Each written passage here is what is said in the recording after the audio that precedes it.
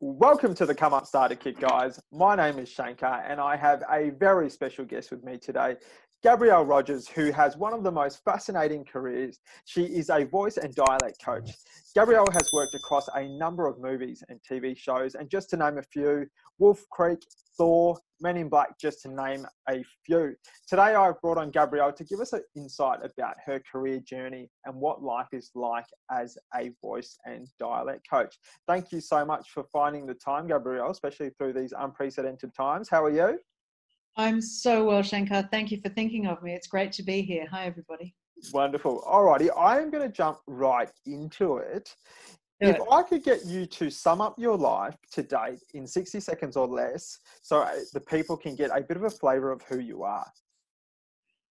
Okay, so I'm an Australian kid. I was born in Kalgoorlie and then travelled all around Australia growing up, and then finished high school. By then, I'd become an actor in the sense that I did, a couple of television commercials. I just liked acting, and it was, I was young, so I got an agent, and I did a couple of television commercials and auditions for a couple of feature films that were unsuccessful for me. And then, so I thought, well, I better go to university because that's what smart girls do.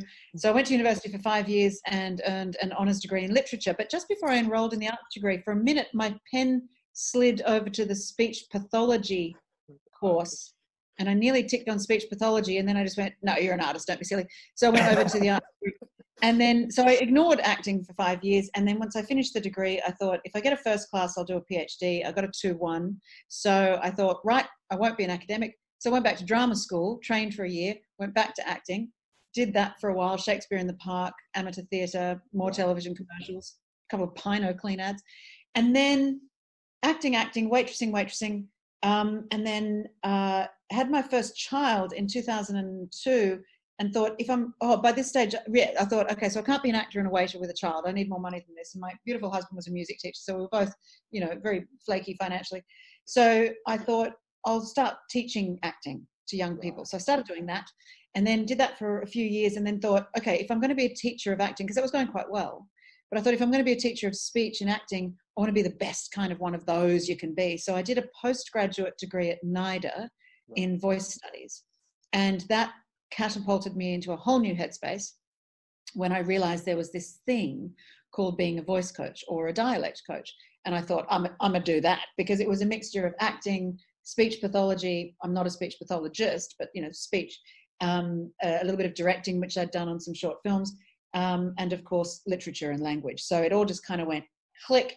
And I was 30 something when I had that click moment. And I remember the chair that I was sitting in at NIDA, and I just went, oh, that's a job? And I actually asked the lecturer, is that a job? And he said, well, not in Australia much, no, but yes, it is. And so I thought, I'm going to do that. And then I spent the last 15 years becoming the best one of those that I could be, in terms of craft and skill, absolutely, but also in terms of positioning myself in the market and making calculated risks to get myself out there. So since 2006, I've been a voice and dialect coach, and I hope I'm okay at it. Very good. Okay, that's cool. Depends on who you ask. But I've never had a bad review. I've never had a bad review, and that's everything. Yeah. And we're obviously in these crazy, crazy times. What has been your sort of golden nugget to saying during these times? Walking, like exercise. Yeah. I'm not a big exerciser, but walking for me is so important for my mental health. Even if I'm just walking around the block 60 times, it's got to be walking. And meditation, although I'm not very good at it, I just put on an app and kind of listen to it, and half the time I fall asleep. But mindfulness and exercise, not for any kind of measurable outcome, but just to get the breath and the blood flowing in my veins. And I think, and I listen to music when I walk, and I'm out in nature, and it makes me very present. And so I can process all the big emotions that, of course, we're all feeling. Yeah, 100%. Okay. And if I can ask a personal question, what was your passion or your dream when you were growing up? To be an actor. Yeah. And a couple of months ago, I was invited by Audible to be a voice actor on a podcast that's launching next month, and I think it goes live on November 25th. That's cool. And it was really cool, because being an actor and then going full circle, becoming a voice coach, like taking a completely different tangent to make sure that I could earn a living for my family, and then as a consequence of that, being invited to be a voice actor, it was like, oh, that's cool. So I'm still really doing what I wanted to do as a kid, like living the dream, but I've made it a viable career as opposed to being an actor, because I knew as an actor, I could see that I wasn't getting good enough work. I could see that I obviously wasn't good enough or confident enough or right enough to get the kind of work that could sustain a career. Right. So I just thought rationally, well then what can I do that still makes me jump out of bed in the morning? Yes. That's in the peripheral of that. So I get to play with actors every day.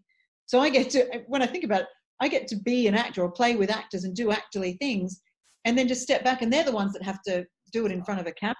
Right. And I just get to go, cool, where's the coffee machine? Like, it's really the best job in the world. Okay. And so I guess for people that may not know what a voice actor is, what would one be? She says, clearing her throat. So voice and speech are just about, talking, but actors and voiceover artists and voice actors, who are the people who do sort of characters for radio plays and podcasts and the things, are actors. And this goes for, movie stars as well. Actors speak. That's what actors do. We all think of film and television and even theatre as a visual medium. But back in Shakespeare's time, one used to say, should we go and hear the play? You wouldn't go to see the play, you'd go to hear the play. So even though, with amazing technologies and the beauty of a film language, film and television and theatre have become associated or assumed to be a visual art. Right. Of course, actors are actually talking. So we are this little hidden gem behind the actor with the spit bucket and the towel, getting the actor ready to step on stage or up to the microphone and perform what is ultimately speaking text that your character has no idea is about to fall out of their face. Right. And that's quite a unique skill set, and it's quite a craft, and I adore it because it's a mixture of the actor meeting the writer and that language component. It's also about performance and affecting real human behavior in a way that is believable. So it's a very niche skill set, and there are probably 25 of us in the world worth mentioning in the English speaking language. Yeah. So wow. I can reel off the names of the other dialect coaches that are working in Australia or New Zealand or America or England today. Right. And more than half of them I've met and spoken to. It's so niche. It really is. And that's what attracted it to me in my business mind. I just thought, well, that's awesome. Like, if there's so few of us, at the time when I in 2006 when I became one, there were like 3 of us in Australia, and I just thought, oh, I'm gonna do that because I could see the value in it. I could see how incredible it was, and knowing actors and knowing how much they really benefit from voice teachers, or that's what they used to be called in England as voice teachers. Right. And so I knew that there was something in this. There was money to be made. There was fun to be had. And importantly, I felt useful because all this knowledge that was exploding in my brain about punctuation and accents and dialects and character, all of a sudden had a use, as opposed to party tricks, I hope that answered your question. Yeah, 100%. Okay. And are there sort of specific accents that you focus on or specialize in, or is it just a whole gamut of accents that you sort of cover? So working on developing an accent for an actor is a mixture of science and art. Right. The science is literally breaking down phonetically the speech sounds of that geographical accent. That's the science of it. And also, I suppose, the anatomical, production of those sounds in a person's mouth. Right. The art of it depends on, well, what's the play? What's the film? What's the character? What are we doing here? And that's kind of fun. Again, both sides of the brain are utilized. Excuse me. But when it comes to working in what I've been doing for the last 5 years since I broke into the film world particularly, it's largely taking Australians and Brits to being American, or Americans to being British. So that's 90% of the work. Every now and then you'll get a curveball. Like I had this, again, a calculated risk moment where I had to create a dialect for a 740-year-old kind of vampire type person who we knew, this is from Dr. King, from Stephen King's Doctor Sleep. Ferguson had to be a 740-year-old kind of witchy vampire type person who grew up for a few hundred years in Ireland and then the last few hundred years in America. So we had to kind of create a landscape for what that character would sound like, and that was fun. That was really fun. So we made a hybrid, an accent that doesn't actually exist. And if it's good, the audience doesn't notice. So if an audience is talking about the accent, unless it's a comedy and it's an accent joke, then we're in trouble. Ultimately, you don't want the audience thinking about the accent at all. When they don't mention it in reviews, or they just happen to say, "Oh, and her accent was flawless," that's a good day. That's a good day. If they're backing on about the accent and is this right, or I thought that was a bit odd, or my aunt doesn't sound like that and she's from there, that's a bad day in the office for us. We're very happy to be invisible. So if you have to then create, so something like where you had to create that voice, is that like going back to a lot of the drawing board, speaking to the actors and everyone else involved and trying to sort of say, or is it running workshops and saying, is this what we want it to look like or sound like? If you're good at what you do, and if people trust you, you will have a very clear idea of what is right, what will work, what feels right according to, again, it's always in the writing. The writing always has the answers. So I would read that novel by Stephen King, and I would read that screenplay 87 times to make sure I didn't miss anything, any word choice that was mentioned. It's like, well, why did she use that word? Oh, that's because it's a UK version. So she does still have those UK sounds. She's not fully American, that kind of thing. So you take it to the director, because the director in film is the boss. And if the director approves it, and of course then if the producers who are behind them with the money, if the producers approve the director and the director approves the accent and the actor is on board as well, then, because you usually work with the actor first to say, what do we want to do? What are you feeling? What can you do? What can't you do? What do you want? How do you challenge yourself? What haven't you done that you really want to show off? But importantly, does that work for this script? So yeah, it's definitely a team sport. You have to be collaborative and open to being challenged. And you'll sometimes have directors just go, no, or an actor that will just go, no, don't want to do that, can't do that. So you have to be flexible. But then it's about going back to the writing and saying, well, if we're doing that, then maybe we need to look at the writing and talk to the writers about this word choice and that word choice, because someone with this accent wouldn't necessarily say that. We either have to make a point of it or change it. So it is being open and yet having a good instinct. And the instinct is really not just like a gut feel, but it's instinct after all the research, all the science of plowing through the script, plowing through all the, it's kind of like being a detective. That first read of a screenplay is so precious. And anybody that knows me well will say, don't go near her. She's reading a script, because that first read needs to be pure, for want of a better term. So I can't break it up and get a cup of tea unless there's an intermission. Like I have to sit there and just, because the rhythm of the writing and the rhythm of the character and their arc, and you do enter like the writer's world where you start hearing characters talk. And that for me is a great indication of whether or not something is well written. If all the characters sound the same, then it's not well written. Each character has their own voice, their own need to speak, and a great writer knows that. And so they write each character with, the sounds in their ears. So it's a very creative space. It's a very beautiful and special and kind of, what's the word? It's like spiritual, but it's not. There's a word you guys out there listening will know the word I'm looking for. A very special place. It's good fun. Okay, that's cool. And what does a day in the life look like when you are on set? Is it quite frantic? Is it you map it out from day one and then you're constantly working throughout the whole production series? How does it sort of roll? I always find this such an embarrassing question to answer, because, we get paid pretty well when we're working on set, and it is very glamorous, and we're cycles. I know what they have for breakfast. I know, everything about an actor by the end of the shoot, and they need to trust you. You're that girl who is literally with them in their trailer beforehand. But the day in the life is so bizarre. Okay, so you rock up really early. Film crews work really long days. Respect to the crew and the cast out there. So you rock up in the dark, and you get your coffee and something to eat, and then you hunt down your actor, who's grumpy and tired, because we're all grumpy and tired because we're still half asleep from the 12-hour shoot yesterday. And you have to be so delicate to not get in the way of costume and makeup and the director and all the ADs. So you're desperately trying to find this moment without looking desperate.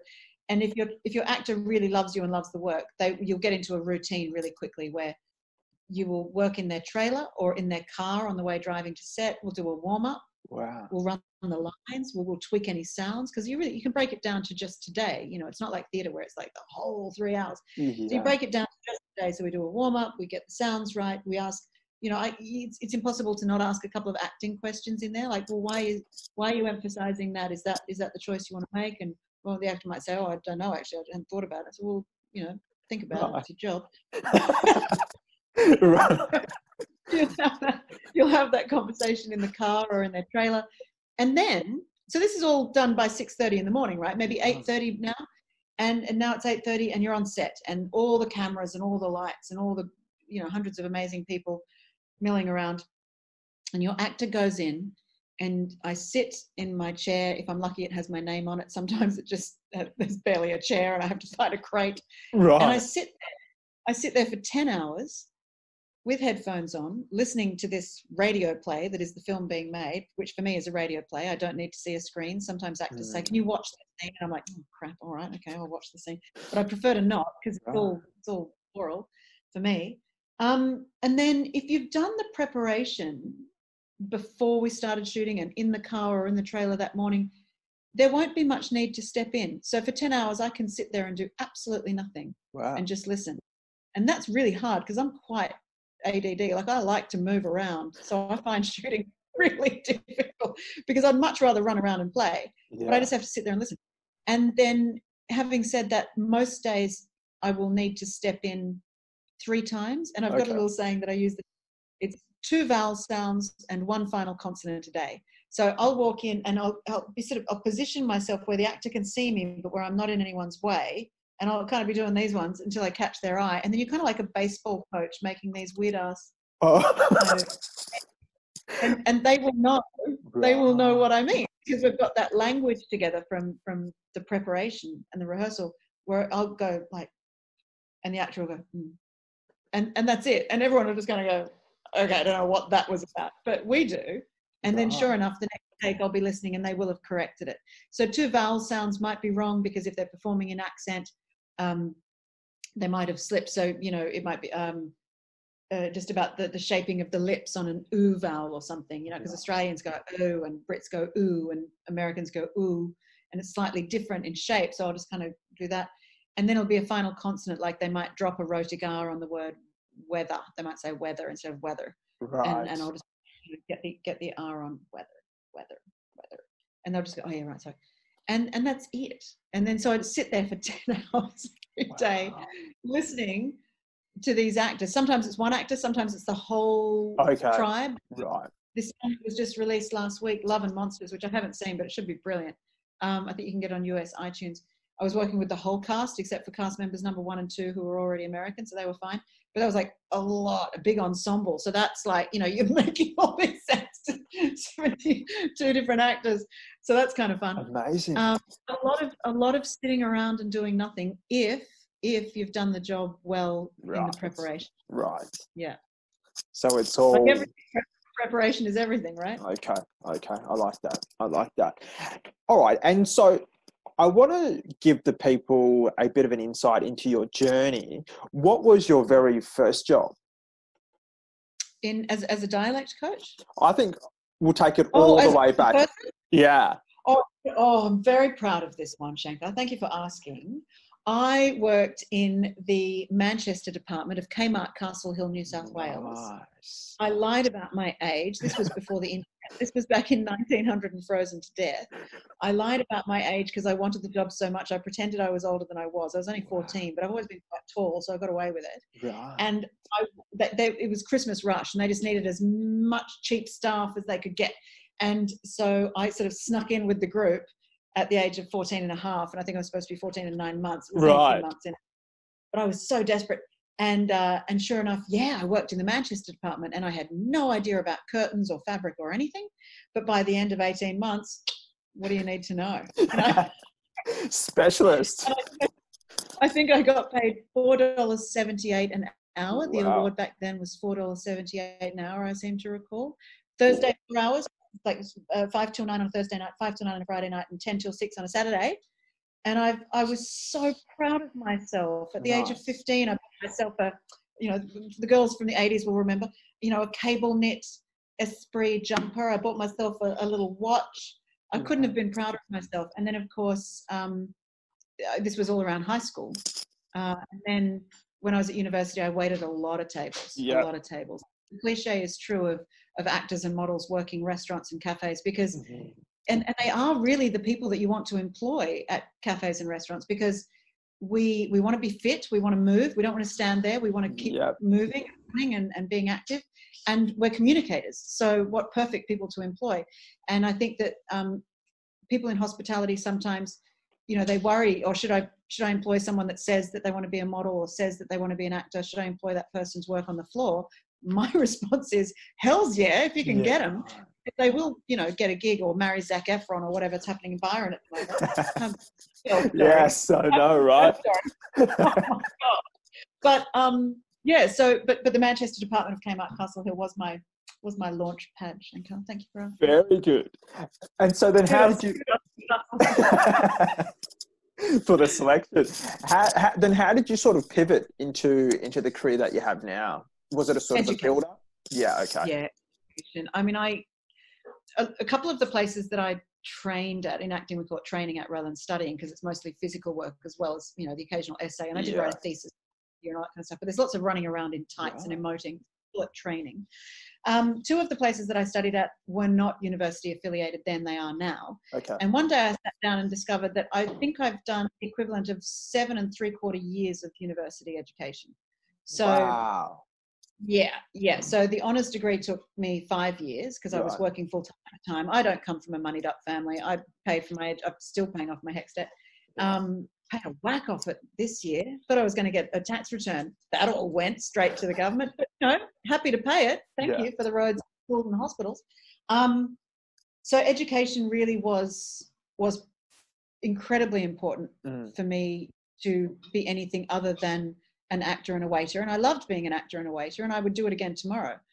In fact, I may. There's a couple of things on the books that I'm thinking, that looks pretty interesting. But in the field of speech and actor training, I almost want to say unfortunately, but it's not unfortunate. It's just the way that it is. You do have to have such a broad knowledge because actors are smart people and they will just turn on you and say, what does that mean? But doesn't it mean that? And if you don't know the answer, you have to be very confident that you can find out very soon. I worked with Robin Nevin, the great Robin Nevin, on Dame Julie Andrews' production for Opera Australia of My Fair Lady. So the original Eliza Doolittle from the West End stage, I mean, Audrey played her in the film, but she played the role on stage, was directing, and I'm from Kalgoorlie, and I'm the dialect coach for this production. And the first morning, so I was sweating. The first morning I was there, Robin Nevin just turned to me and said, how do I pronounce this? And it was a word that I hadn't even thought about. And I just went, I'm going to get back to you because I thought I can't lie. I can't say that I know when I don't. Right. But to have that researchable to find out and get back to her before she even had time to question me again and give her the answer or the possibilities of, you can say it like this, you can say it like that, you can put the emphasis here, you can do it like that. What's it? And in that moment, she trusted me. Okay. In that moment, you feel the shift of like, okay. And that was it for her. No other note. So education, whilst it's a shame to have to spend all that money and time, it is a thrilling education, and if you can afford it, right? And yeah, it's hard, and I ate a lot of nothing for a while there, but it's worth it. Yeah. Yeah. Okay. I don't think education is ever not worth it, unless it's a bad education. You've got to be selective as to where you go. Okay. And when did you get your first big break? When were you like, oh yes, this is what I've been looking for, and this is it? That's a really good question. I don't know. I don't think I've had it yet. Right. I don't know because they're amazing things. Yeah, and a lot of the big ones, I was assisting my late husband, Andrew Jack. So I was literally just making cups of tea and making actors laugh and laminating vowel sheets. So I wasn't employed to do the gig. I was employed to assist Andrew. So that was very lucky. But my career was actually starting at the same time in film with Australian film. So I'd done Cedar Boys and I'd just been booked for the Nightingale. So it was kind of like I would assist Andrew when I didn't have my own films to do, because that was our way of being together. And it was an extraordinary education for me. I mean, spoiler alert, but I was on set when Iron Man, can I say it? Yeah. Dies. Sorry if you didn't know. I said this to someone the other day and they went, what, he dies? And I just went, it was released years ago. What are you talking about?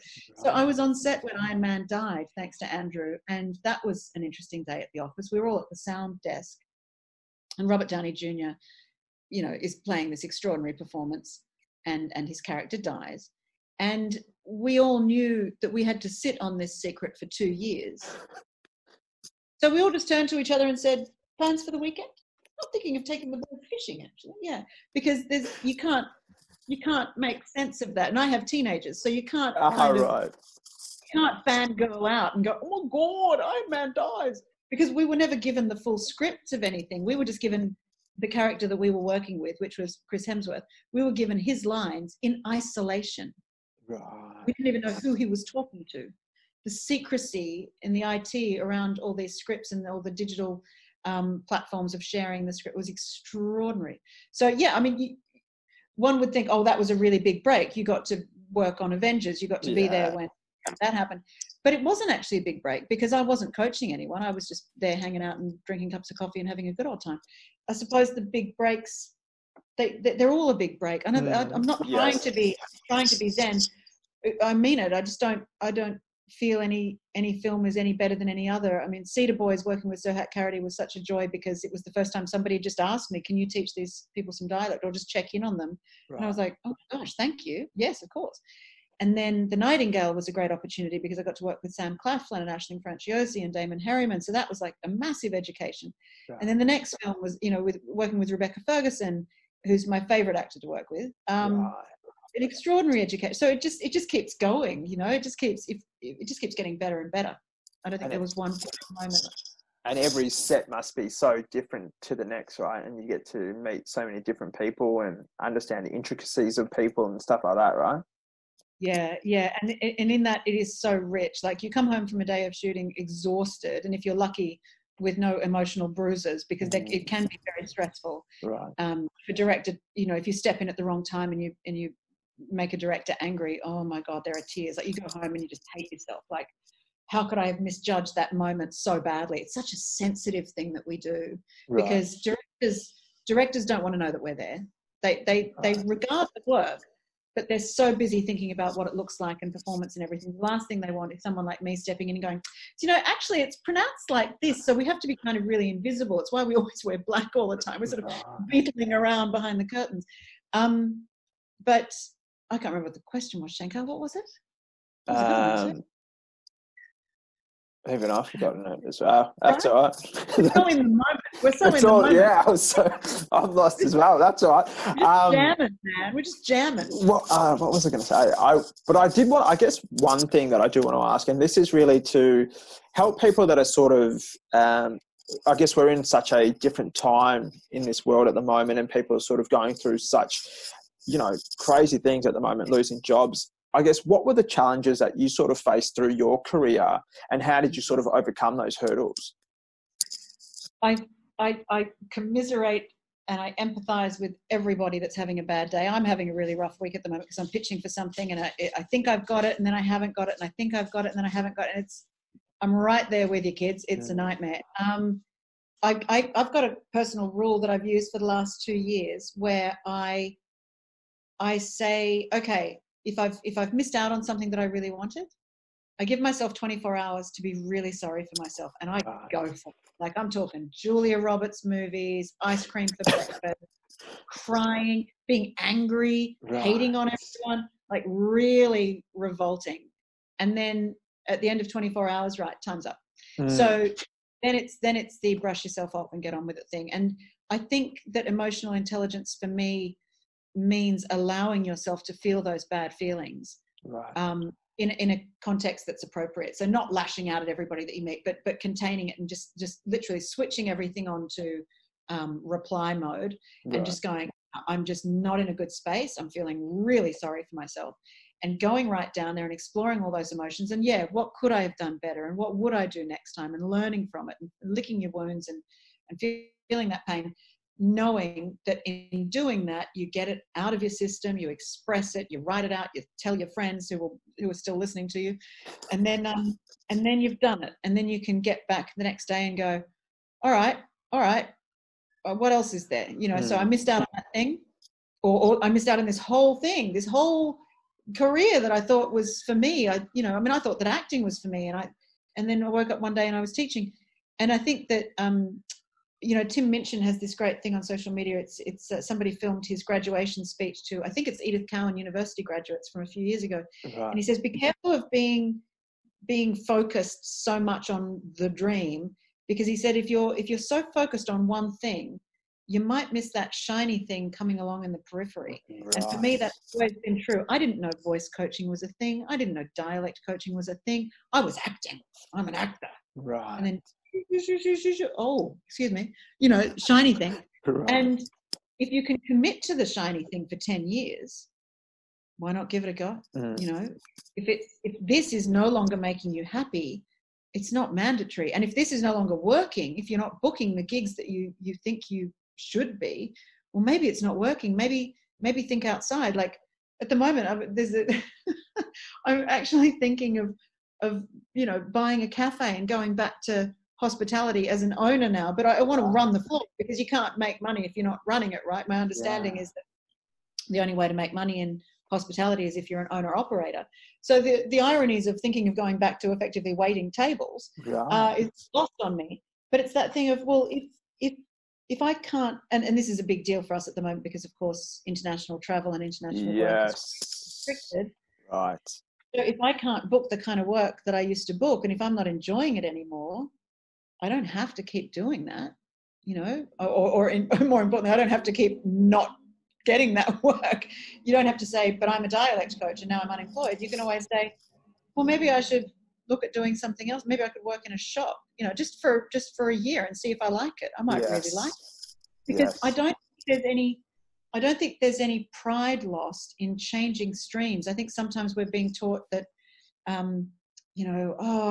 I just, followed my dream and it's always been my passion. And I think they're kind of dangerous words, actually, because that reality TV thing of, it's you won, we love you, you're lovable, you're loved, we're going to pluck you out of obscurity, and now you're safe, now you're fine, you're a star.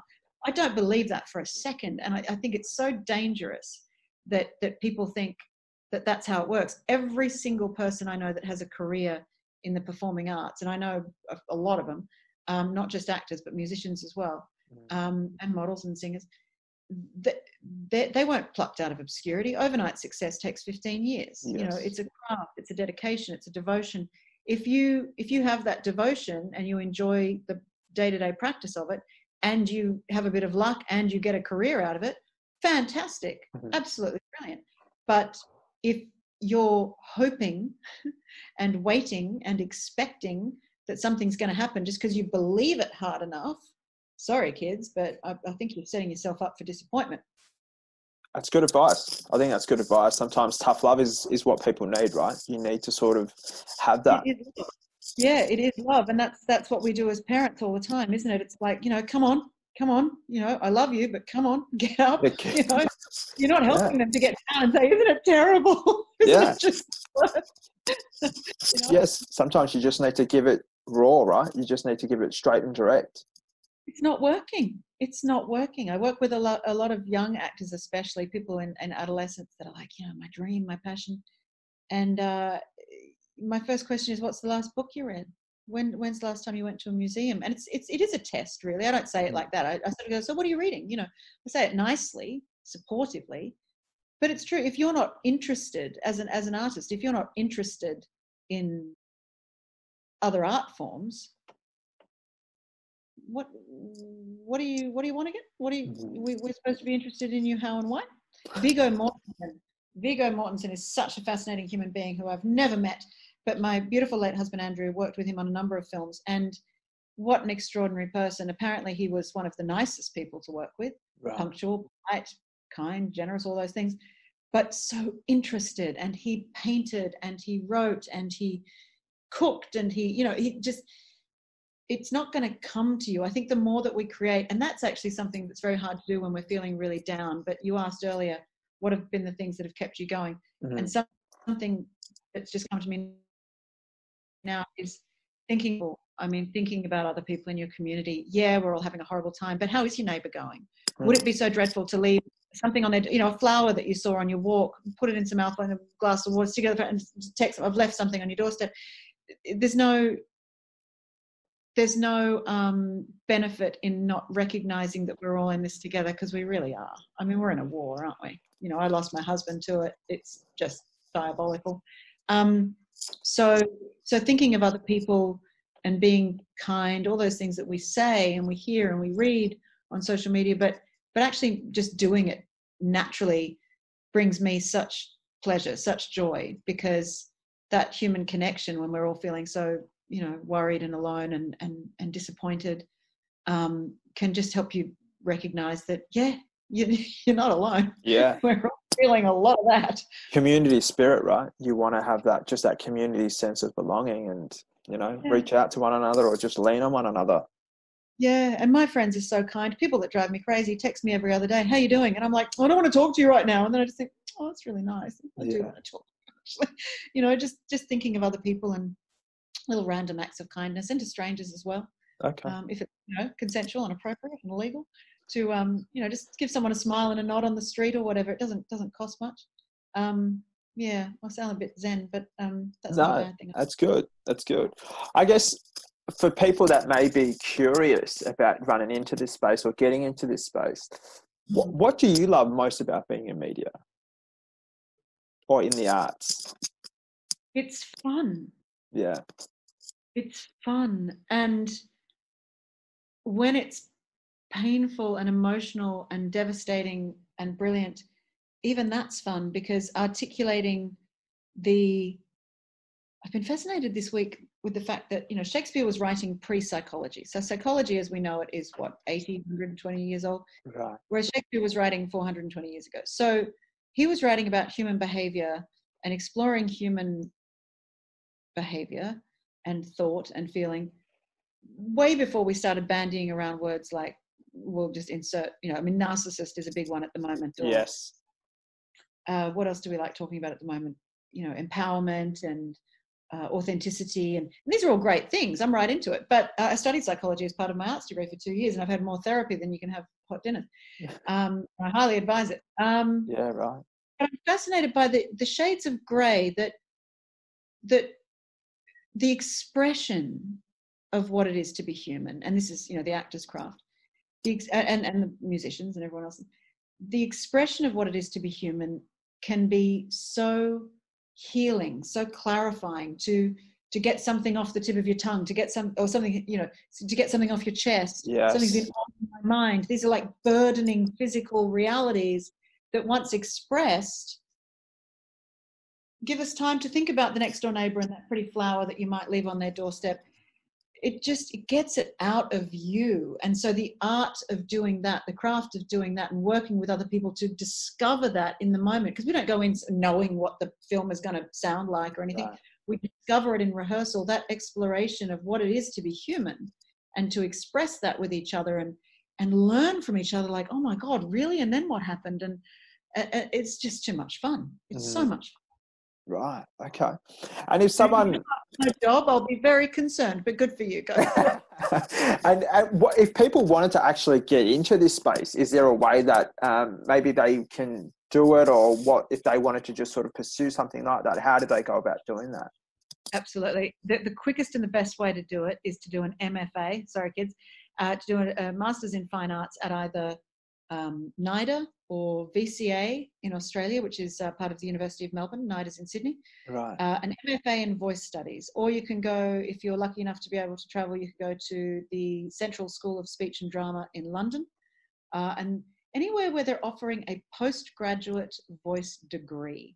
Okay. So when I did it, it was only a grad dip, but it's now called an MFA, and it's a bit it's twice as long, and I think the thesis is longer, but we had ours like really condensed, and it was hardcore, and we were all in so much therapy by the end of it, because it was like boot camp.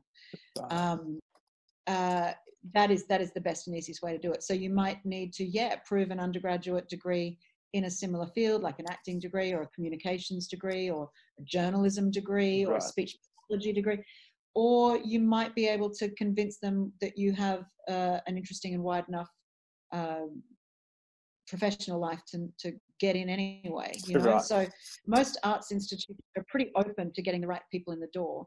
If your communication skills are up there, they'll help you try and get in there. They want you to enroll. So these are very competitive degrees to get into.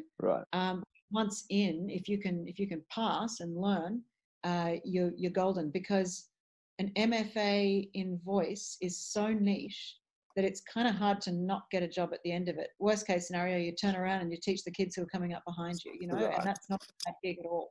So working in the university space, working in tertiary VET, that space is all doable. It's all possible. But that education, that training, which is very specific, very specialized, is paramount, especially if you're trying to pivot from a different space. You need that thing to say, I know, you know, how to read the International Phonetic Alphabet, how to work with actors, how to work with the sensitivity of working in an ensemble of artists, having the experience of what Restoration theatre is as opposed to Elizabethan theatre, as opposed to, you know, a Michael Mann film, or, you know, like, so it's good fun. But yeah, I would get educated, absolutely. Okay, very good. Thank you so much for your time and sharing your golden nuggets. You know, it's been great just to see a whole and hear a whole different career, and I think people will love it. Who doesn't want to talk about themselves for half an hour? Thank you so much. Thank you. I want to ask you all the questions now. I'm on battery, and I'm guessing that's another podcast. But I'd love to hear more about you and your work, because you are somebody that is so impressive to me. The fact that you're using this time and this space to use your initiative to create work, and that's very, very artistic and creative, and of course entrepreneurial. And I think that there's something about the artistic life that is exactly the same as the entrepreneurial life, and it's that getting up every morning and going, what does the world need? What do I want? How are we going to make those two things come together? Let's find out. I have no idea. And just jumping in and making stuff happen. And if it's working, it's working. It's great. And if it's not working, why isn't it working? Maybe I'll go over here a bit, you know. And so I thank you very much for your time and for hunting me down. It's been really, really lovely talking with you. Wonderful. And if people want to reach out to you or just even find you and connect with you, how can they do that? There's a pub on the corner. No, I'm kidding. I love it. Oh, Mel, I know.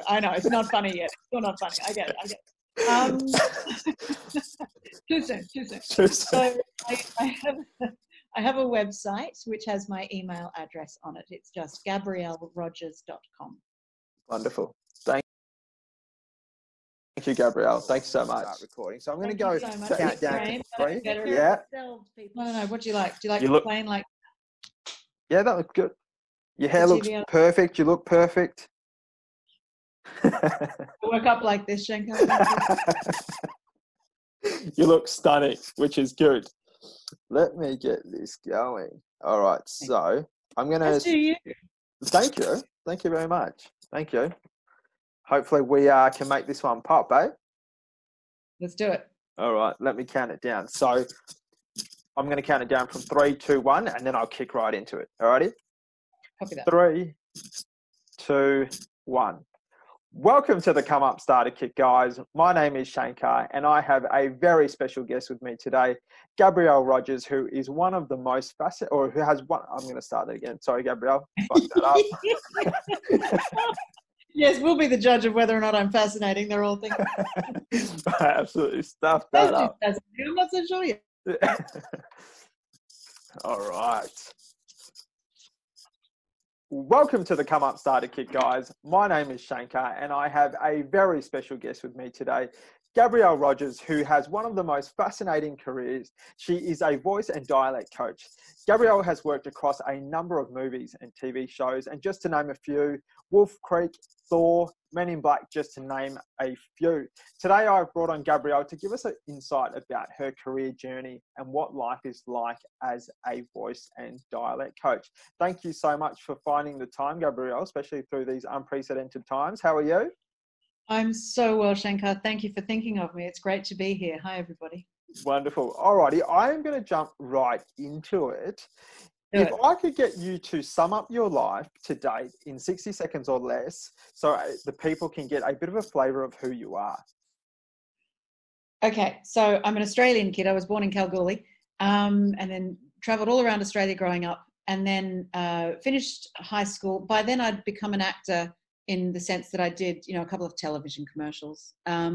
I just liked acting, and it was, I was young, so I got an agent, and I did a couple of television commercials and auditions for a couple of feature films that were unsuccessful for me. And then, so I thought, well, I better go to university because that's what smart girls do. So I went to university for 5 years and earned an honours degree in literature. But just before I enrolled in the arts degree, for a minute, my pen slid over to the speech pathology course. And I nearly ticked on speech pathology. And then I just went, no, you're an artist, don't be silly. So I went over to the art degree. And then, so I ignored acting for 5 years. And then once I finished the degree, I thought, if I get a first class, I'll do a PhD. I got a 2-1. So I thought, right, I won't be an academic. So I went back to drama school, trained for a year, went back to acting, did that for a while, Shakespeare in the Park, amateur theatre, more television commercials, a couple of Pino clean ads. And then acting, waitressing. And then had my first child in 2002. And thought, by this stage, I thought, okay, so I can't be an actor and a waiter with a child. I need more money than this. And my beautiful husband was a music teacher. So we were both, very flaky financially. So I thought, I'll start teaching acting to young people. So I started doing that and then did that for a few years and then thought, okay, if I'm going to be a teacher of acting, because that was going quite well, but I thought if I'm going to be a teacher of speech and acting, I want to be the best kind of one of those you can be. So I did a postgraduate degree at NIDA in voice studies.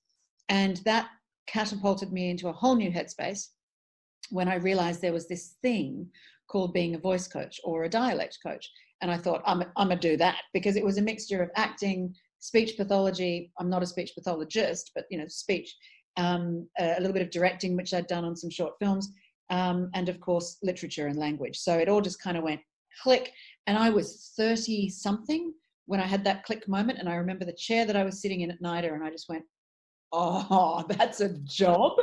And I actually asked the lecturer, is that a job? And he said, well, not in Australia much, no, but yes, it is. And so I thought, I'm going to do that. And then I spent the last 15 years becoming the best one of those that I could be in terms of craft and skill, absolutely, but also in terms of positioning myself in the market and making calculated risks to get myself out there. So since 2006, I've been a voice and dialect coach, and I hope I'm okay at it. Very good. Okay, that's cool. Depends on who you ask. But I've never had a bad review. I've never had a bad review, and that's everything. Yeah. And we're obviously in these crazy, crazy times. What has been your sort of golden nugget to saying during these times? Walking, like exercise. Yeah. I'm not a big exerciser, but walking for me is so important for my mental health. Even if I'm just walking around the block 60 times, it's got to be walking. And meditation, although I'm not very good at it, I just put on an app and kind of listen to it, and half the time I fall asleep. But mindfulness and exercise, not for any kind of measurable outcome, but just to get the breath and the blood flowing in my veins. And I think, and I listen to music when I walk, and I'm out in nature, and it makes me very present. And so I can process all the big emotions that, of course, we're all feeling. Yeah, 100%. Okay. And if I can ask a personal question, what was your passion or your dream when you were growing up? To be an actor. Yeah. And a couple of months ago, I was invited by Audible to be a voice actor on a podcast that's launching next month. And I think it goes live on November 25th. That's cool. And it was really cool because being an actor and then going full circle, becoming a voice coach, like taking a completely different tangent to make sure that I could earn a living for my family.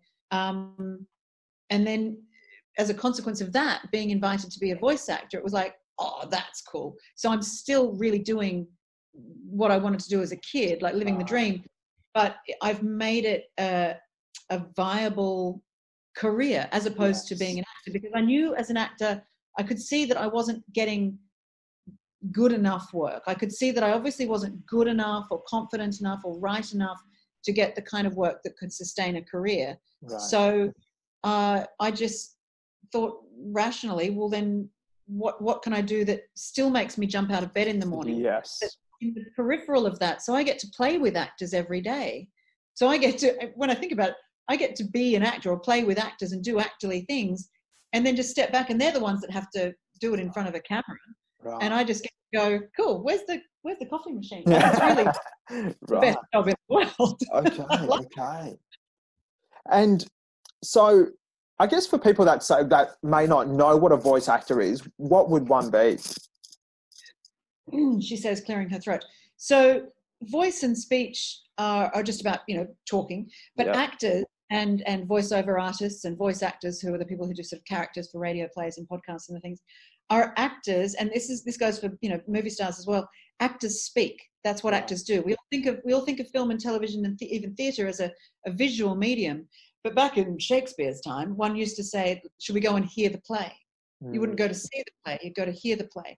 So even though, with amazing technologies and the beauty of a film language, film and television and theatre have become associated or assumed to be a visual art. Right. Of course, actors are actually talking. So we are this little hidden gem behind the actor with the spit bucket and the towel, getting the actor ready to step on stage or up to the microphone and perform what is ultimately speaking text that your character has no idea is about to fall out of their face. Right. And that's quite a unique skill set, and it's quite a craft, and I adore it because it's a mixture of the actor meeting the writer and that language component. It's also about performance and affecting real human behavior in a way that is believable.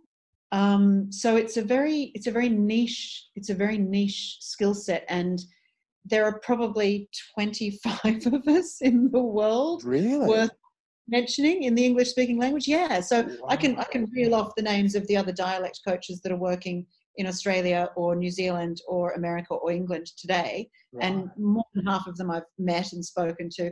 It's so niche. It really is. And that's what attracted it to me in my business mind. I just thought, well, that's awesome. Like, if there's so few of us, at the time when I in 2006 when I became one, there were like 3 of us in Australia, and I just thought, oh, I'm gonna do that because I could see the value in it. I could see how incredible it was, and knowing actors and knowing how much they really benefit from voice teachers, or that's what they used to be called in England as voice teachers. Right.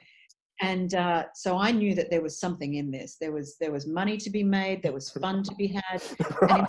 And importantly, I felt useful because all this knowledge that was exploding in my brain about punctuation and accents and dialects and character, all of a sudden had a use, right, as opposed to party tricks, I hope that answered your question. Yeah, 100%. Okay.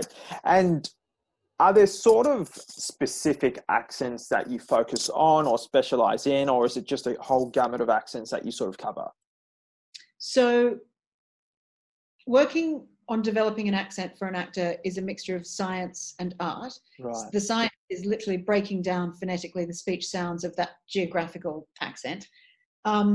That's the science of it. And also, I suppose, the anatomical, production of those sounds in a person's mouth. Right. The art of it depends on, well, what's the play? What's the film? What's the character? What are we doing here?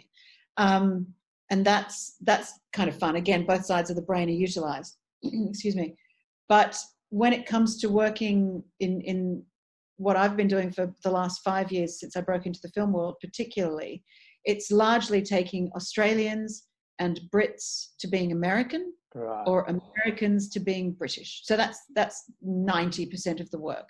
Every now and then you'll get a curveball. Like I had this, again, a calculated risk moment where I had to create a dialect for a 740-year-old kind of vampire type person, right, who we knew, this is from Dr. King, from Stephen King's Dr. Sleep. Right. Ferguson had to be a 740-year-old kind of witchy vampire type person who grew up for a few hundred years in Ireland, and then the last few hundred years in America. So we had to kind of create a landscape for what that character would sound like. And that was fun. That was really fun. So we made a hybrid, an accent that doesn't actually exist. And if it's good, the audience doesn't notice. So if an audience is talking about the accent, unless it's a comedy and it's an accent joke, then we're in trouble. Ultimately, you don't want the audience thinking about the accent at all. When they don't mention it in reviews, or they just happen to say, "Oh, and her accent was flawless," that's a good day. That's a good day. If they're backing on about the accent and is this right, or I thought that was a bit odd, or my aunt doesn't sound like that and she's from there, that's a bad day in the office for us. We're very happy to be invisible.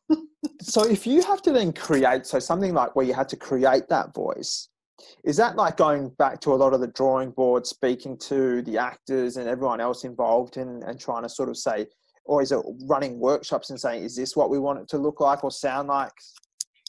If you're good at what you do, and if people trust you, you will have a very clear idea of what is right, what will work, what feels right according to, again, it's always in the writing. The writing always has the answers. So I would read that novel by Stephen King, and I would read that screenplay 87 times to make sure I didn't miss anything, any word choice that was mentioned. It's like, well, why did she use that word? Oh, that's because it's a UK version. So she does still have those UK sounds. She's not fully American, that kind of thing.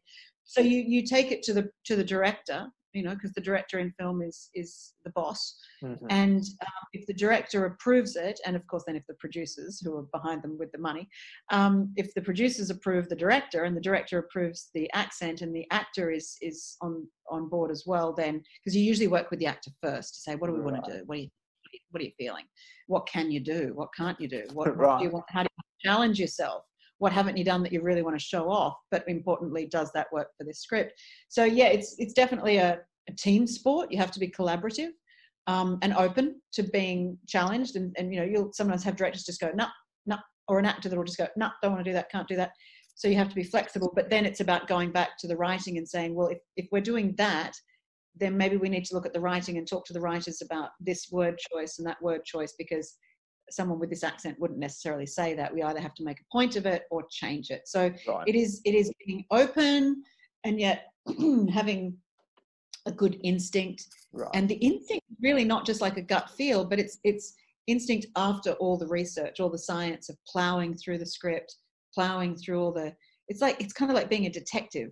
That first read of a screenplay is so precious. And anybody that knows me well will say, don't go near her. She's reading a script, because that first read needs to be pure, for want of a better term. So I can't break it up and get a cup of tea unless there's an intermission. Like I have to sit there and just, because the rhythm of the writing and the rhythm of the character and their arc, and you do enter like the writer's world where you start hearing characters talk.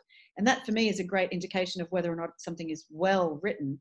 If all the characters sound the same, then it's not well written. Each character has their own voice, their own need to speak, and a great writer knows that. And so they write each character with, the sounds in their ears.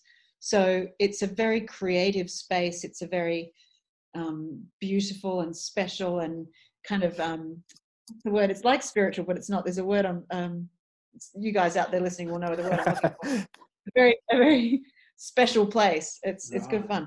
Okay, that's cool. And what does a day in the life look like when you are on set? Is it quite frantic? Is it you map it out from day one and then you're constantly working throughout the whole production series? How does it sort of roll? I always find this such an embarrassing question to answer, because, we get paid pretty well when we're working on set, and it is very glamorous, and we're cycles. I know what they have for breakfast. I know, everything about an actor by the end of the shoot, and they need to trust you. You're that girl who is literally with them in their trailer beforehand. But the day in the life is so bizarre. Okay, so you rock up really early. Film crews work really long days. Right. Respect to the crew and the cast out there. So you rock up in the dark, and you get your coffee and something to eat, and then you hunt down your actor who's grumpy and tired, because we're all grumpy and tired because we're still half asleep from the 12-hour shoot yesterday. And you have to be so delicate to not get in the way of costume and makeup and the director and all the ADs. So you're desperately trying to find this moment without looking desperate. And if your actor really loves you and loves the work, you'll get into a routine really quickly where you will work in their trailer or in their car on the way driving to set. We'll do a warm up. Wow. We'll run the lines. We'll tweak any sounds, because you can break it down to just today. You know, it's not like theatre where it's like the whole 3 hours. Yeah. So you break it down to just today. So we do a warm up. We get the sounds right. We ask. You know, it's impossible to not ask a couple of acting questions in there, like, well, why are you emphasizing that? Is that the choice you want to make? And well, the actor might say, oh, I don't know, actually, I hadn't thought about it. So, well, you know, think about it. It's your job. Right. You'll have that conversation in the car or in their trailer, and then so this is all done by 6:30 in the morning, right? Maybe 8:30 now, and now it's 8:30, and you're on set, and all the cameras and all the lights and all the hundreds of amazing people milling around, and your actor goes in, and I sit in my chair. If I'm lucky, it has my name on it. Sometimes it just there's barely a chair and I have to find a crate. Right. And I sit there for 10 hours with headphones on, listening to this radio play that is the film being made, which for me is a radio play. I don't need to see a screen. Sometimes actors say, can you watch that scene? And I'm like, oh crap, all right, okay, I'll watch the scene. But I prefer to not, because it's all oral for me. And then if you've done the preparation before we started shooting and in the car or in the trailer that morning, there won't be much need to step in. So for 10 hours, I can sit there and do absolutely nothing and just listen. And that's really hard because I'm quite ADD. Like, I like to move around. So I find shooting really difficult because I'd much rather run around and play. Yeah. But I just have to sit there and listen. And then having said that, most days I will need to step in 3 times, and I've got a little saying that I use. It's 2 vowel sounds and 1 final consonant a day. So I'll walk in and I'll position myself where the actor can see me, but where I'm not in anyone's way, and I'll kind of be doing these ones until I catch their eye, and then you're kind of like a baseball coach making these weird ass. And they will know. They will know what I mean because we've got that language together from the preparation and the rehearsal, where I'll go like, and the actor will go. And that's it. And everyone will just kind of go, okay, I don't know what that was about. But we do. And then sure enough, the next take I'll be listening and they will have corrected it. So 2 vowel sounds might be wrong because if they're performing in accent, they might have slipped. So, it might be just about the shaping of the lips on an oo vowel or something, because Australians go oo and Brits go oo and Americans go oo. And it's slightly different in shape. So I'll just kind of do that. And then it'll be a final consonant, like they might drop a rhotic R on the word weather. They might say weather instead of weather. Right. And I'll just get the R on weather. And they'll just go, oh yeah, right, sorry. And that's it. And then so I'd sit there for 10 hours every day listening to these actors. Sometimes it's one actor, sometimes it's the whole tribe. Right. This one was just released last week, Love and Monsters, which I haven't seen, but it should be brilliant. I think you can get on US iTunes. I was working with the whole cast except for cast members number 1 and 2 who were already American, so they were fine. But that was like a big ensemble. So that's like, you're making all these sets to 72 different actors. So that's kind of fun. Amazing. A lot of sitting around and doing nothing if you've done the job well in the preparation. Right. Yeah. So it's all... Like preparation is everything, right? Okay. I like that. All right. And so I want to give the people a bit of an insight into your journey. What was your very first job? As a dialect coach? I think we'll take it all the way back. Person? Yeah. Oh, I'm very proud of this one, Shankar. Thank you for asking. I worked in the Manchester department of Kmart, Castle Hill, New South Wales. Nice. I lied about my age. This was before the internet. This was back in 1900 and frozen to death. I lied about my age because I wanted the job so much. I pretended I was older than I was. I was only 14, but I've always been quite tall, so I got away with it. Right. And it was Christmas rush, and they just needed as much cheap staff as they could get. And so I sort of snuck in with the group at the age of 14 and a half. And I think I was supposed to be 14 and 9 months. It was 18 months in. But I was so desperate. And sure enough, I worked in the Manchester department and I had no idea about curtains or fabric or anything. But by the end of 18 months, what do you need to know? Specialist. I think I got paid $4.78 an hour. The award back then was $4.78 an hour, I seem to recall. Thursday 4 hours. Like 5 till 9 on a Thursday night, 5 till 9 on a Friday night, and 10 till 6 on a Saturday. And I was so proud of myself. At the age of 15, I bought myself the girls from the 80s will remember, a cable knit Esprit jumper. I bought myself a little watch. I couldn't have been prouder of myself. And then, of course, this was all around high school. And then when I was at university, I waited a lot of tables, a lot of tables. The cliche is true of actors and models working restaurants and cafes because, and they are really the people that you want to employ at cafes and restaurants because we want to be fit, we want to move, we don't want to stand there, we want to keep moving and being active, and we're communicators. So what perfect people to employ. And I think that people in hospitality sometimes, they worry, or should I employ someone that says that they want to be a model or says that they want to be an actor? Should I employ that person's work on the floor?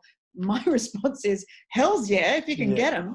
If they will, get a gig or marry Zac Efron or whatever's happening in Byron at the moment. Yes, I know, right? Oh my God. But but the Manchester Department of Kmart Castle Hill was my launch pad, Shankar. Thank you for very good. And so then how did you for the selection, how did you sort of pivot into the career that you have now? Was it a sort of a build up? Yeah, okay.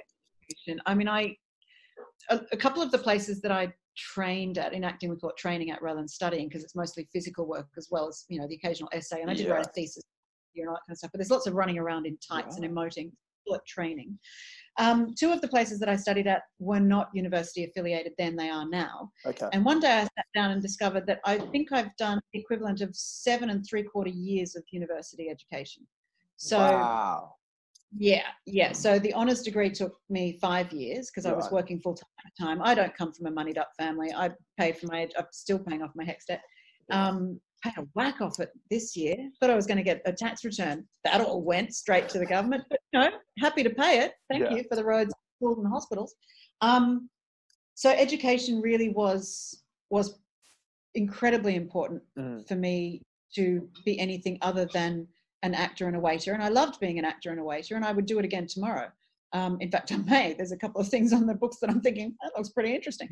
But in the field of speech and actor training, I almost want to say unfortunately, but it's not unfortunate. It's just the way that it is. You do have to have such a broad knowledge because actors are smart people and they will just turn on you and say, what does that mean? But doesn't it mean that?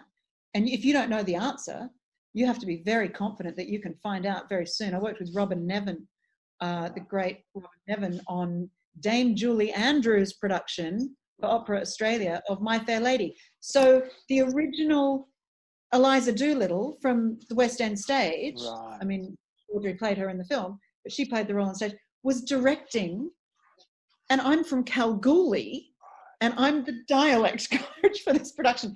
And the first morning, so I was sweating. The first morning I was there, Robin Nevin just turned to me and said, how do I pronounce this? And it was a word that I hadn't even thought about. And I just went, I'm going to get back to you because I thought I can't lie. I can't say that I know when I don't. Right. But to have that researchable to find out and get back to her before she even had time to question me again and give her the answer or the possibilities of, you can say it like this, you can say it like that, you can put the emphasis here, you can do it like that. And then, and in that moment, she trusted me. Okay. In that moment, you feel the shift of like, okay. And that was it for her. No other note.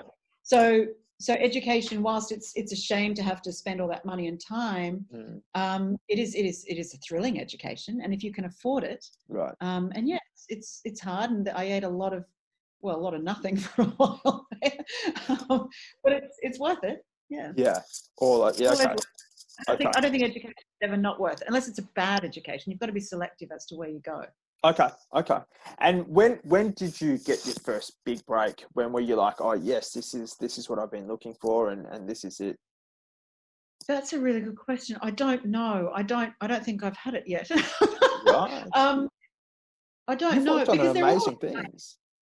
Yeah, and a lot of the big ones, I was assisting my late husband, Andrew Jack. So I was literally just making cups of tea and making actors laugh and laminating vowel sheets. So I wasn't employed to do the gig. I was employed to assist Andrew. So that was very lucky. But my career was actually starting at the same time in film with Australian film. So I'd done Cedar Boys and I'd just been booked for the Nightingale. So it was kind of like I would assist Andrew when I didn't have my own films to do, because that was our way of being together. And it was an extraordinary education for me. I mean, spoiler alert, but I was on set when Iron Man, can I say it? Yeah. Dies. Sorry if you didn't know. I said this to someone the other day and they went, what, he dies? And I just went, it was released years ago. What are you talking about? So I was on set when Iron Man died, thanks to Andrew. And that was an interesting day at the office. We were all at the sound desk and Robert Downey Jr., you know, is playing this extraordinary performance and his character dies. And we all knew that we had to sit on this secret for 2 years.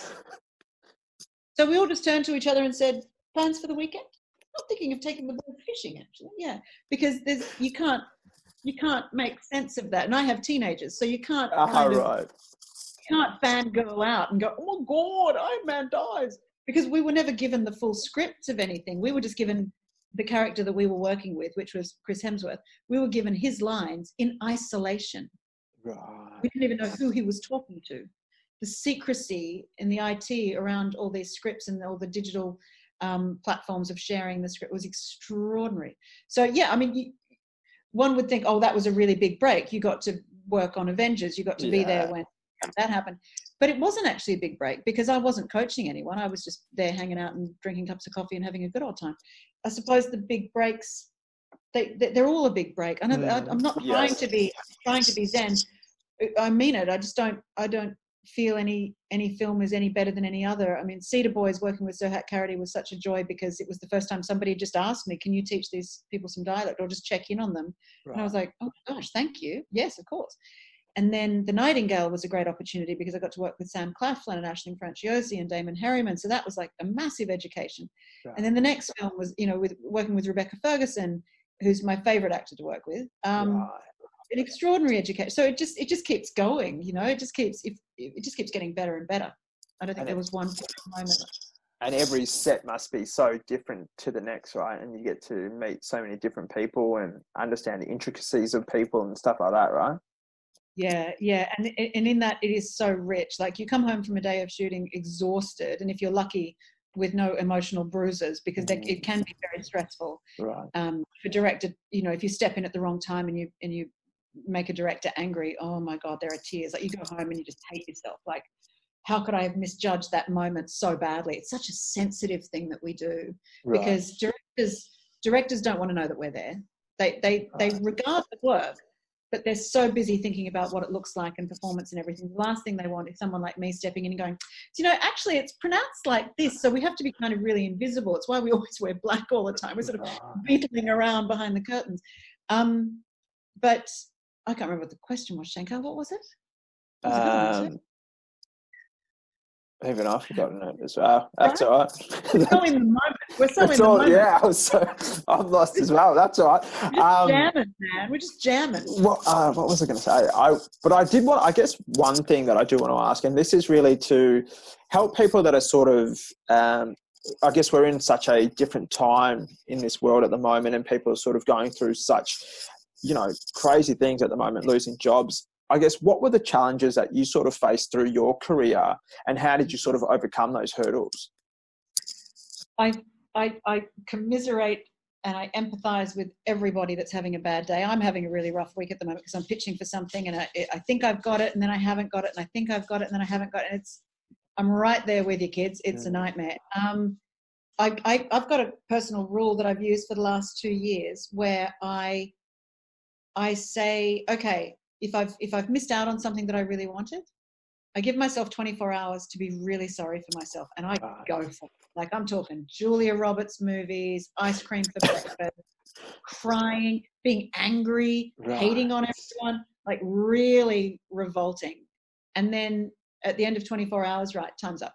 So then it's the brush yourself off and get on with it thing. And I think that emotional intelligence for me means allowing yourself to feel those bad feelings in a context that's appropriate. So not lashing out at everybody that you meet, but containing it and just literally switching everything on to reply mode and just going, I'm just not in a good space. I'm feeling really sorry for myself, and going right down there and exploring all those emotions. And what could I have done better? And what would I do next time? And learning from it and licking your wounds and feeling that pain. knowing that in doing that, you get it out of your system, you express it, you write it out, you tell your friends who are still listening to you, and then you've done it, and then you can get back the next day and go, all right, what else is there? So I missed out on that thing, or I missed out on this whole thing, this whole career that I thought was for me. I thought that acting was for me, and then I woke up one day and I was teaching. And I think that Tim Minchin has this great thing on social media. It's somebody filmed his graduation speech to, I think it's Edith Cowan University graduates from a few years ago, and he says, be careful of being focused so much on the dream, because he said if you're so focused on one thing, you might miss that shiny thing coming along in the periphery. Right. And for me, that's always been true. I didn't know voice coaching was a thing. I didn't know dialect coaching was a thing. I was acting. I'm an actor. Right. And then, oh, excuse me, shiny thing. Right. And if you can commit to the shiny thing for 10 years, why not give it a go? If this is no longer making you happy, it's not mandatory. And if this is no longer working, if you're not booking the gigs that you think you should be, well, maybe it's not working. Maybe think outside. Like at the moment, I'm actually thinking of buying a cafe and going back to hospitality as an owner now. But I want to run the floor, because you can't make money if you're not running it, right? My understanding is that the only way to make money in hospitality is if you're an owner operator. So the ironies of thinking of going back to effectively waiting tables is lost on me. But it's that thing of, well, if I can't, and this is a big deal for us at the moment, because of course international travel and international work is restricted. Right. So if I can't book the kind of work that I used to book, and if I'm not enjoying it anymore, I don't have to keep doing that, or more importantly, I don't have to keep not getting that work. You don't have to say, but I'm a dialect coach and now I'm unemployed. You can always say, well, maybe I should look at doing something else. Maybe I could work in a shop, just for a year and see if I like it. I might really like it. Because I don't think there's any pride lost in changing streams. I think sometimes we're being taught that, I just, followed my dream and it's always been my passion. And I think they're kind of dangerous words, actually, because that reality TV thing of, it's you won, we love you, you're lovable, you're loved, we're going to pluck you out of obscurity, and now you're safe, now you're fine, you're a star. I don't believe that for a second. And I think it's so dangerous that people think that that's how it works. Every single person I know that has a career in the performing arts, and I know a lot of them, not just actors, but musicians as well, and models and singers, they weren't plucked out of obscurity. Overnight success takes 15 years. Yes. It's a craft, it's a dedication, it's a devotion.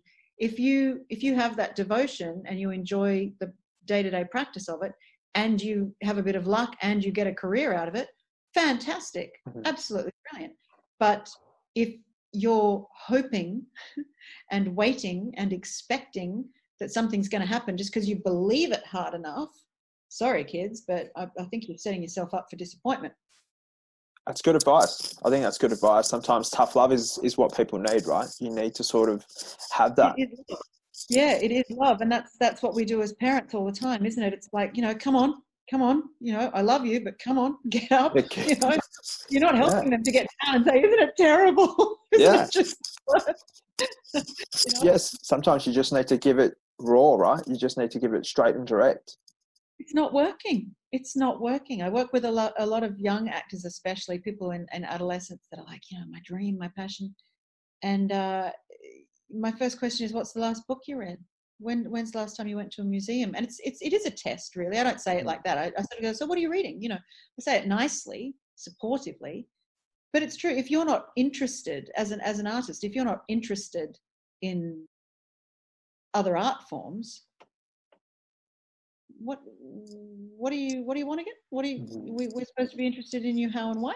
Viggo Mortensen is such a fascinating human being who I've never met, but my beautiful late husband Andrew worked with him on a number of films, and what an extraordinary person. Apparently he was one of the nicest people to work with, right. Punctual, polite, kind, generous, all those things, but so interested. And he painted and he wrote and he cooked and he just, it's not going to come to you. I think the more that we create, and that's actually something that's very hard to do when we're feeling really down. But you asked earlier, what have been the things that have kept you going? Mm-hmm. And something that's just come to me now is thinking about other people in your community. Yeah, we're all having a horrible time, but how is your neighbour going?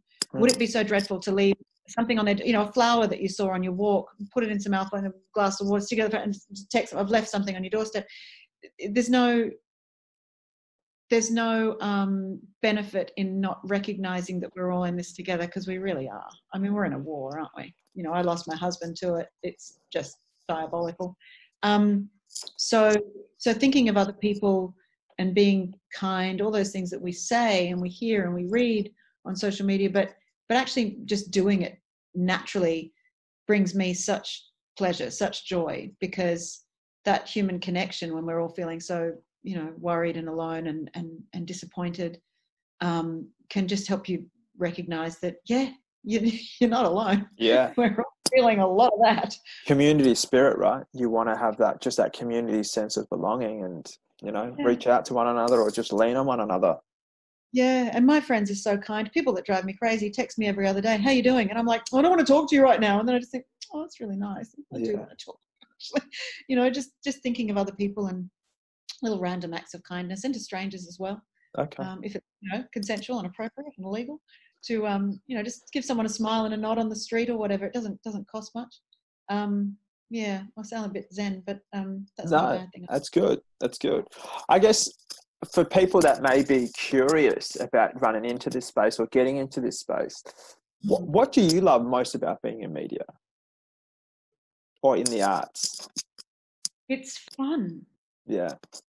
It's fun. And when it's painful and emotional and devastating and brilliant, even that's fun, because articulating I've been fascinated this week with the fact that, Shakespeare was writing pre-psychology. So psychology as we know it is 80, 120 years old? Right. Whereas Shakespeare was writing 420 years ago. So he was writing about human behavior and exploring human behavior and thought and feeling way before we started bandying around words like, we'll just insert, narcissist is a big one at the moment. Or, yes. What else do we like talking about at the moment? Empowerment and authenticity. And these are all great things. I'm right into it. But I studied psychology as part of my arts degree for 2 years, and I've had more therapy than you can have hot dinners. I highly advise it. Yeah, right. But I'm fascinated by the shades of grey that the expression of what it is to be human, and this is, the actor's craft, and the musicians and everyone else, the expression of what it is to be human can be so healing, so clarifying, to get something off the tip of your tongue, to get something off your chest. Yes. Something's been on my mind. These are like burdening physical realities that, once expressed, give us time to think about the next door neighbor and that pretty flower that you might leave on their doorstep. It gets it out of you. And so the art of doing that, the craft of doing that, and working with other people to discover that in the moment, because we don't go in knowing what the film is going to sound like or anything. Right. We discover it in rehearsal, that exploration of what it is to be human, and to express that with each other and learn from each other, like, oh my God, really? And then what happened? And it's just too much fun. It's so much fun. Right. Okay. And if someone, my job, I'll be very concerned, but good for you. Go. and if people wanted to actually get into this space, is there a way that maybe they can do it, or what if they wanted to just sort of pursue something like that? How do they go about doing that? Absolutely. The quickest and the best way to do it is to do an MFA. Sorry, kids. To do a Masters in Fine Arts at either NIDA or VCA in Australia, which is part of the University of Melbourne. NIDA's in Sydney. Right. An MFA in voice studies, or you can go, if you're lucky enough to be able to travel, you can go to the Central School of Speech and Drama in London, and anywhere where they're offering a postgraduate voice degree. Okay. So when I did it, it was only a grad dip, but it's now called an MFA, and it's a bit it's twice as long, and I think the thesis is longer, but we had ours like really condensed, and it was hardcore, and we were all in so much therapy by the end of it, because it was like boot camp. That is the best and easiest way to do it. So you might need to prove an undergraduate degree in a similar field, like an acting degree or a communications degree or a journalism degree or a speech pathology degree. or you might be able to convince them that you have an interesting and wide enough professional life to get in anyway, you know. Right. So most arts institutes are pretty open to getting the right people in the door. If your communication skills are up there, they'll help you try and get in there. They want you to enroll. So these are very competitive degrees to get into. Right. Once in, if you can pass and learn, you're golden, because an MFA in voice is so niche that it's kind of hard to not get a job at the end of it. Worst case scenario, you turn around and you teach the kids who are coming up behind you, you know, Right. and that's not a bad gig at all. Right. So working in the university space, working in tertiary VET, that space is all doable. It's all possible. But that education, that training, which is very specific, very specialized, is paramount, especially if you're trying to pivot from a different space. You need that thing to say, yeah, I know, you know, how to read the International Phonetic Alphabet, how to work with actors, how to work with the sensitivity of working in an ensemble of artists, having the experience of what Restoration theatre is as opposed to Elizabethan theatre, as opposed to, you know, a Michael Mann film, or, you know, like, so it's good fun. But yeah, I would get educated, absolutely. Okay, very good. Thank you so much for your time and sharing your golden nuggets. You know, it's been great just to see a whole and hear a whole different career, and I think people will love it. Who doesn't want to talk about themselves for half an hour? Shanka, thank you so much. Thank you. I want to ask you all the questions now. I'm on 6% battery, and I'm guessing that's another podcast. But I'd love to hear more about you and your work, because you are somebody that is so impressive to me. The fact that you're using this time and this space to use your initiative to create work, and that's very, very artistic and creative, and of course entrepreneurial. And I think that there's something about the artistic life that is exactly the same as the entrepreneurial life, and it's that getting up every morning and going, what does the world need? What do I want? How are we going to make those two things come together? Let's find out. I have no idea. And just jumping in and making stuff happen. And if it's working, it's working. It's great. Yeah. And if it's not working, why isn't it working? Maybe I'll go over here a bit, you know. And so I thank you very much for your time and for hunting me down. It's been really, really lovely talking with you. Wonderful. And if people want to reach out to you or just even find you and connect with you, how can they do that? There's a pub on the corner. No, I'm kidding. I love it. Oh, Mel, I know. It's not funny yet. It's still not funny. I get it. Too soon. So I have a website which has my email address on it. It's just GabrielleRogers.com. Wonderful. Thank you, Gabrielle. Thanks so much. Thank you so much. Take care of yourselves, people, please. Mental health, got to be aware of it. Everything. Wonderful. Thank you.